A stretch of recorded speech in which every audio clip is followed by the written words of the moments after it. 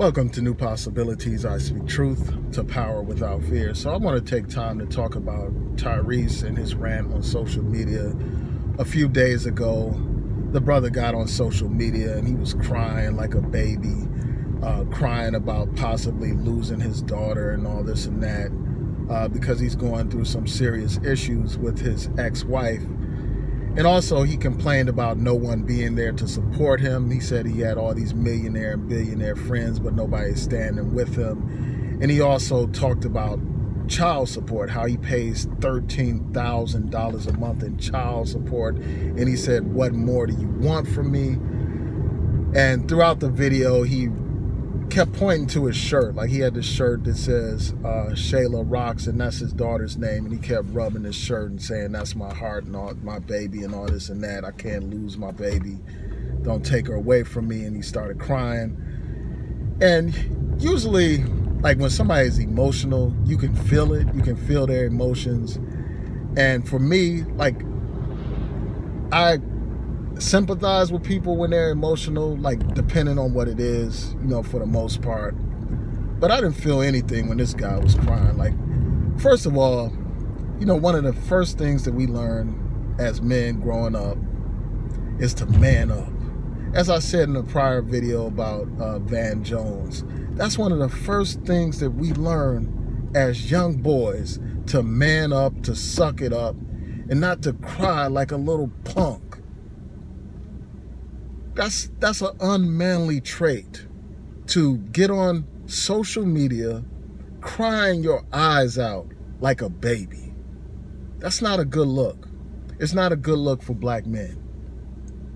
Now, the reason why this man doesn't have custody of his daughter right now is because his ex-wife filed for a temporary restraining order, and that order was granted. His ex-wife accuses him of physically abusing his daughter. According to the allegations, he allegedly put his knees on his daughter and held her hands while he beat her. And she complained of pain and all this and that. So that's the allegation. And because of that, they went to court and got a restraining order against him. And from what I understand, there are probably further proceedings to determine who will have custody of the daughter and all that kind of stuff. So this is a very serious situation. So after that injunction or temporary restraining order was entered against Tyrese, this man actually flew a plane over his daughter's school with a banner. And now the ex-wife is claiming that he's violated this temporary restraining order. This woman has accused him of being bipolar, of being unstable, and etc., etc. And by him going on this video, crying and acting irrational the way he was acting, that feeds that narrative that he is not fit to take care of his daughter. It feeds this narrative that there's something wrong with him. And, you know, as I looked at him crying and stuff like that, it didn't even seem like real tears, man. It seemed like acting to me. You know, he is an actor. You know, most people know he's an actor. He's been in some major films like Transformers and Fast and Furious.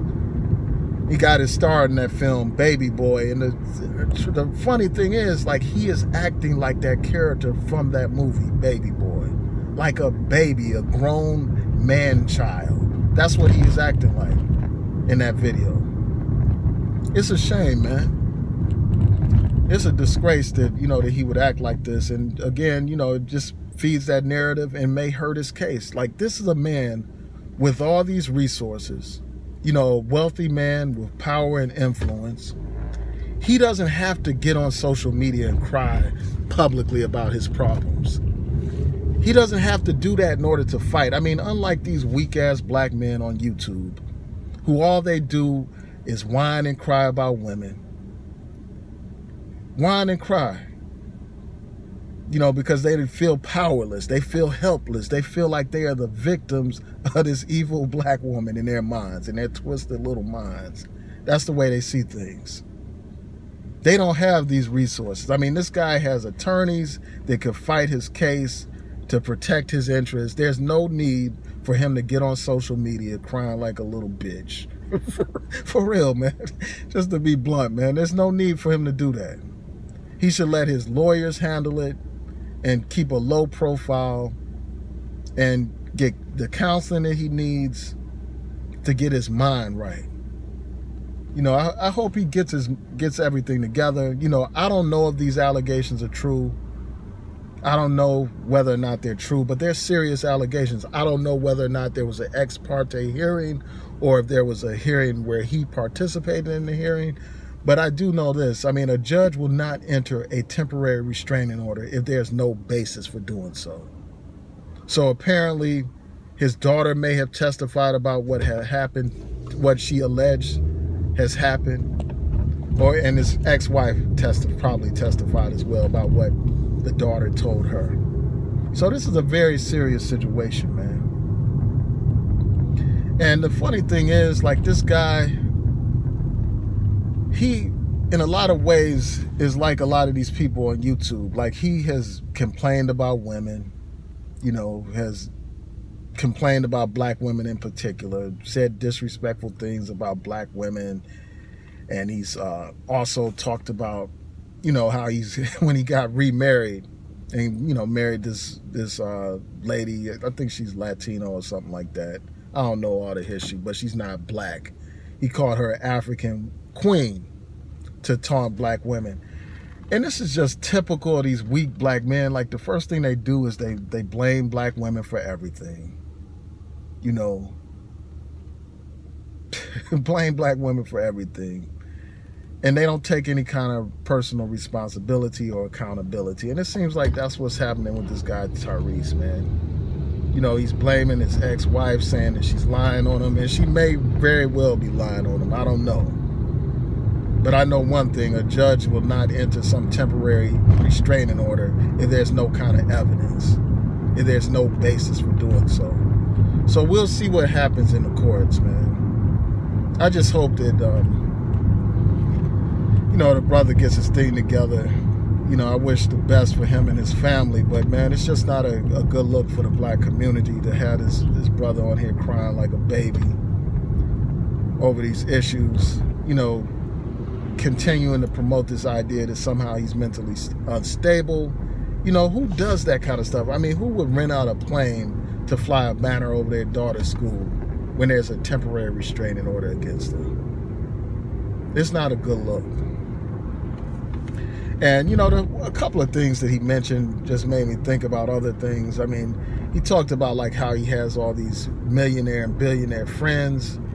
And it just made it clear to me, like, despite all the fame and the wealth that this guy has, like, he really doesn't have true happiness, man. He really doesn't have, like, some real friends, you know, some friends that are 100. You know what I'm saying? You know, like, a lot of people, they like the fact that you're famous or that you got money. They love you then. But when you're going through something, when you're having troubles, that's when you find out who your real friends are. And apparently a lot of these people around him are fake friends. And, you know, there's a lesson to be learned in that, man. There's something to reflect on in there. And if this woman is actually making up lies about this guy, you know, if she's just made up this story about him abusing his daughter, man, that's terrible, man. That would be horrible. But I don't know if that's the case, man. I can't really speak on it. But even if that is the case, you know, one thing that you have to think about is, like, the choices that we make in these relationships, man. We really have, like, he was married to this woman.